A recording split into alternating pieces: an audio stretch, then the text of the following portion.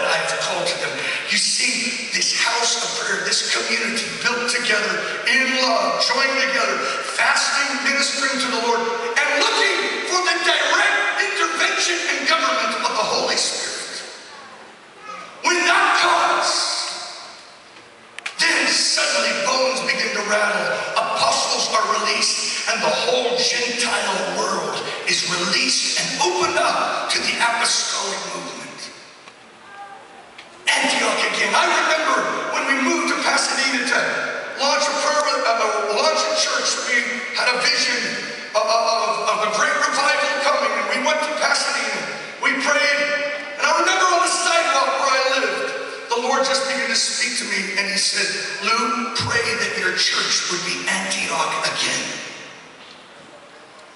So I brought this message to our church, and for years this became the defining prayer. God, make us an Antioch.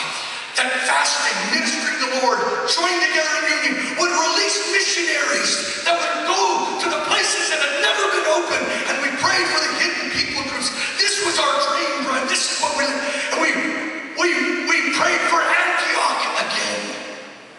Jerusalem got all settled down in its own city, all ingrown. Jesus had said to them, you will be my witnesses in Judea, Samaria, and the uttermost parts of the world, but they didn't go beyond Jerusalem.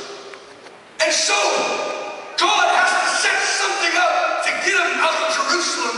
And so, he sets up the martyrdom of Philip, and the martyrdom of Philip scatters the church, and they go to Antioch and other places, and then they start preaching, shattering the gospel to a group of Greeks in Antioch, and it says suddenly the hand of the Lord comes upon them, and many people are being saved. Folks, God seems to anoint when you go beyond your boundaries. God's looking for a people that will go away from their safety zones and step across boundaries. And they go to Antioch, and Antioch becomes the capital. It's moved from Jerusalem to Antioch. I want to tell you, God is going to raise up Antioch again. And so we sent our first team to the Philippines, and it blew up, and everything blew up. Our church blew up and everything. The dreams were shattered. And I remember years went by. And one day I was in this Mott auditorium named after John Armand, the student missions movement. And I was there in that old auditorium, and I had a vision of that auditorium filled, 3,000 kids with tears streaming down their eyes. And I'm weeping as I'm so filled with this vision. And I said, what is this, Lord? And he says, this is John Armand Auditorium. And instantly I knew it. God was going to release out of day and night worship. He was going to release a student missions movement from America again. That day I walked out of the Mott Auditorium, and I said, God, give me this campus for a student missions movement. I went over to my pastor's office. I was talking with him, and out of the blue, he says, you know, Antioch again still lives in my heart. I said, oh, I told him my vision. That night I went to a vineyard out in Glendale. This one pastor, I'd met him one time. Walking this meeting, there are these prophets come from Florida. They're prophesying over people. And they called me out, and this is what the prophet said. The prophet says, the Lord says that I will restore Antioch again. And where Jerusalem shut down the missions movement, I will change my capital to Antioch. And I will once again send mission teams to the nations of the earth. I gotta tell you, I feel like I'm in the fulfillment of this movement. With the Acts School, with the dream of the New England Ivy League schools, and the student volunteer missions movement, I feel that I am standing at the beginnings yet of something that God said, I'm going to release Antioch again. A house of prayer, fasting and ministry, built together in relationship, agreeing together that whole countries will come and open up to the breast of the brightest out of New England as we send another wave of student mission movement. Come on. This is your call. This was at Antioch again. I got dreamed that Antioch's going to live right here. JHOP and other hubs. And then we'll just hop over the seas and build some hops over in the Muslim countries. Come on. Do you see it? It's the ecclesia. Antioch became the built ecclesia, which is the gates of hell. Paul goes into the places that demons are screaming. He's binding and loosing demonic powers. Ephesians, he casts out a demon out of a diviner who's crying out, great as Diana of the Ephesians or whatever. He actually goes in and basically threatens the whole economy of the city. Give us some Pauls who so shake that the whole city will pandemonium breaks up. Pandemonium means mass demonization.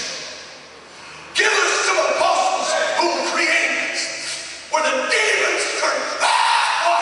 Because God has come through his ecclesia. The gates of hell will not prevail against him. I tell you, I still believe the best days are ahead of us.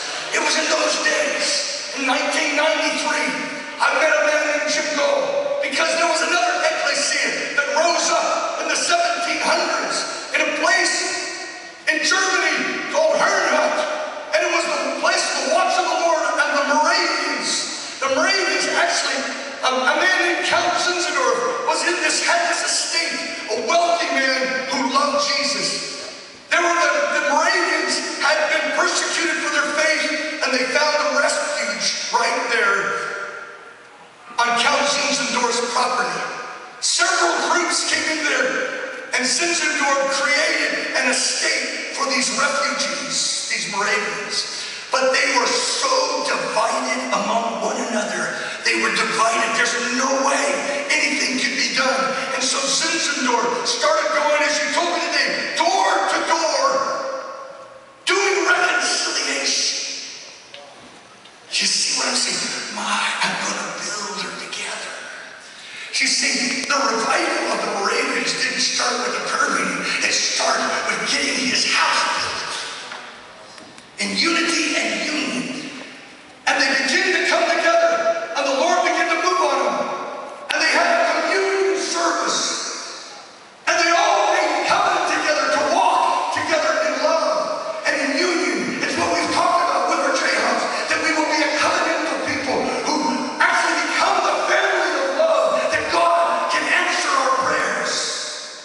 That church is not a gathering place, folks. We are so unloved. Worship teams filled with sexual immorality and unconfessed sin. How are you going to bind that which binds you? We're more like Boston than we are than the community of heaven on earth. Come on. Something's going to change. It's hard, but glorious. They take a communion, and the Spirit pours out what they call the summer of love or something like that, where God baptized the community in love. And out of that was birthed a 100-year prayer meeting that went day and night, 100 years under the love of God, 2 by 2. An hour was it 2 for every 2 hours, or 1 hour? Every hour, 2 by 2, 48 people praying day and night for 100 years. And it released one of the greatest missions movements in history, where men carried their caskets going to the foreign fields to die, knowing that they would not return. It was born out of a baptism of love, a community of reconciliation, and a prayer meeting that went day and night that fueled the great missions movement that converted John Wesley, who then converted Engle. In 1993, I was burning. I wanted to do what David did.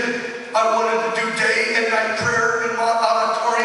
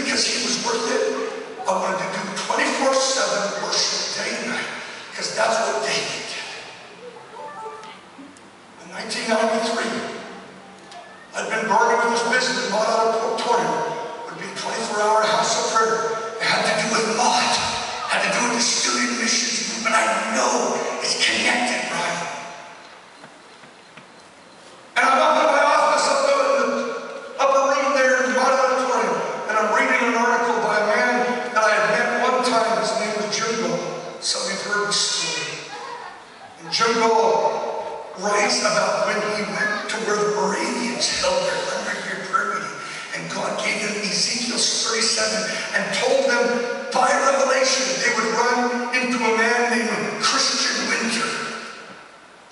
They go to the Moravian place there in Germany, Czechoslovakia.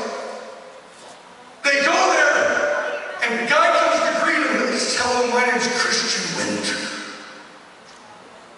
And he gave him the keys, it said 37 on the key, to the compound where the ancient